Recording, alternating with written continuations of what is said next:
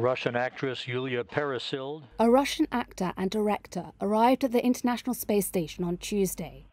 The cameras were rolling as Yulia Peresild floated through the hatch of the ISS on a mission to make the first film in space. Peresild and director Klim Shipenko will spend 12 days on board, filming scenes for their film, The Challenge.